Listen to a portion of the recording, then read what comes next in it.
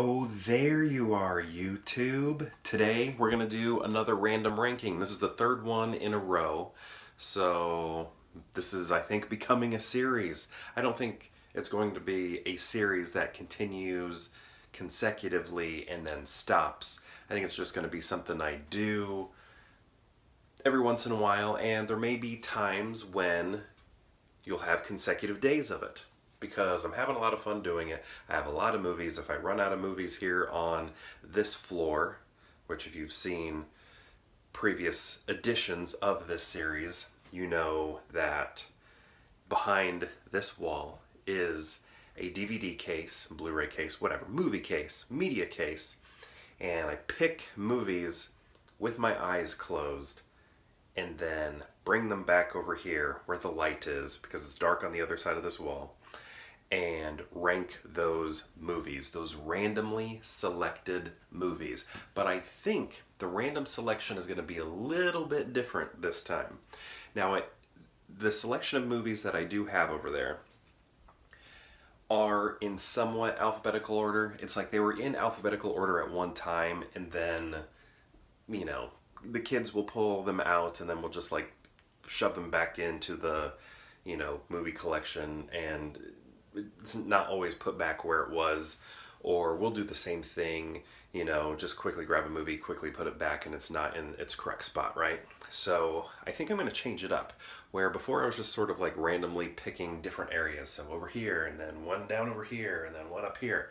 I think I'm going to pick 3 movies, because this is the third consecutive video of this series. I'm going to pick 3 movies that are next to each other in this bookcase, movie case. What could happen is 3 movies that start with the same letter, but maybe not. That's what I was getting into when I was talking about it being in alphabetical order. While yes, it is in alphabetical order, it's not perfect alphabetical order because there's been some mixing up here and there. Anyway, I'm going to go and pick those 3 movies now. And again, the 3 movies are going to be next to each other. 1, 2, 3. Next to each other. Okay, so let's go. Here's the collection right here and right here. I don't know what I'm going to pick from. It's just going to come at random. Okay, the movies have been picked. I dropped one in the process. Like, not one that I picked, but like I pulled 3 movies out and then like one fell. So maybe one of them was the one that I picked out. So I just like the one that was on the floor, I like felt for it and then picked it up, put it back on the shelf. But I do have 3 movies here. I have not looked at them yet, so I don't know what they are. So let's do that right now. Oh, all right. First one, Empire Records. Ooh, next, Elizabeth the Golden Age. Oh man.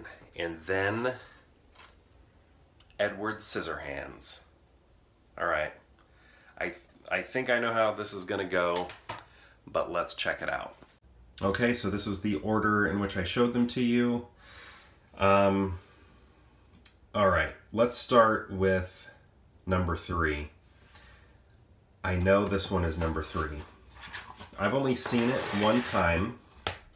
And actually, I haven't watched this DVD yet, because the first time I saw it was in the theater. And I, bought this and haven't watched it yet. Did I see it in the theater? Maybe it was a rental. You know what? Honestly, I don't remember right now. Now I'm feeling like it was a rental, but I could be thinking about Anna Karenina. Oh no, I saw Anna Karenina in the theater. You know, wait, did I? Yeah, I saw that in the theater.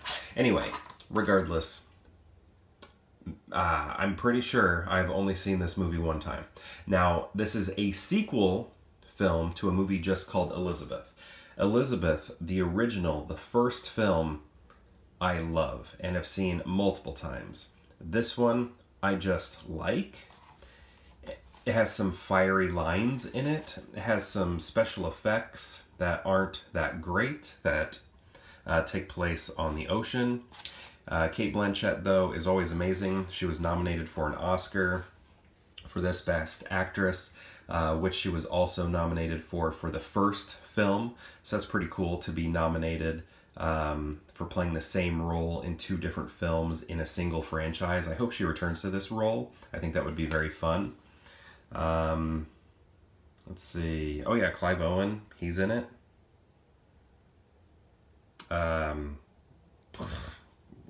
Jeffrey Rush, you can see down there. Why is her name escaping me from, it's probably written on here somewhere. Where is it? Man, I know her from Walking Dead now. I can't even think of her name. Oh my goodness. Samantha Morton. There we go. Samantha Morton right there. Okay, so this one right here is number 3. I like it, but I like the first one more. I love the first one.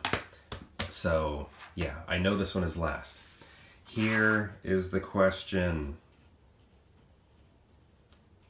Oh, I clearly got this like at a secondhand store. I get a lot of my DVDs at a secondhand store. That's why I still collect DVDs. I get stuff cheap. So this, yeah, secondhand store, definitely. So let's see. Okay. Man, both are nostalgic.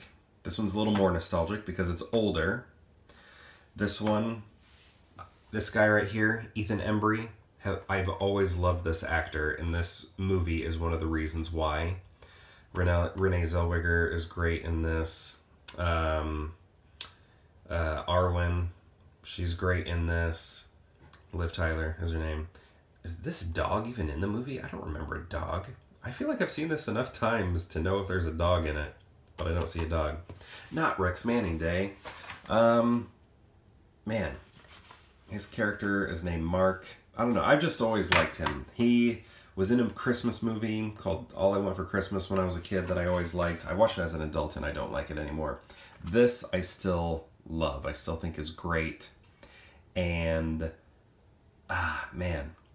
So, this is going to be a tough one. Liv Tyler, Renee Zellweger right there. Yeah, look at that. It's one of those old style DVDs with the clasp. Oh man, look at that up top. That's great. My name isn't blanking Warren. That's what that guy says right there in the red. Okay, alright. So yeah, Empire Records, Edward Scissorhands. This one has an amazing score. I mean, Johnny Depp is in it, Winona Ryder is in it. They are amazing. The Cabinet of Dr. Caligari references happening here. Tim Burton directed. This is when Tim Burton was on top of his game, which I don't feel like he's been on for a long time. This, I mean, maybe this isn't as hard as I'm making it, because this one also definitely has a lot of Christmas vibes to it with the snow. It's very sad. It's such a great film, where this one here is such a fun film. So I think, now these are close. This is a distant third. So I will say that. These are close, not like razor thin, but this one is very distant third. So I think what I'm going to have to do here is do this, because the art direction is fantastic. The acting is great. I love Johnny Depp in this role. The music, that I already say that, is perfect. So many great supporting actors in this. I mean, it's just, yeah, Alan Arkin right there. It's fantastic. So, yeah, I'm going to have to go Edward Scissorhands, then Empire Records, which is also very fantastic film. And honestly, so I'm ranking this based on favorite, right? So it's this, then this, then this. But if somebody were to say, which one of these do you want to watch today, in a lot of days, most days probably, I'm going to say Empire Records. It's an easier watch. It's a very fun watch. A lot of good rock music in it. It's a fun it's a fun viewing. So this is the one, like if somebody were to say, which one of these do you want to watch? I'm going to say this one. But favorite, probably this one. The best, probably this one.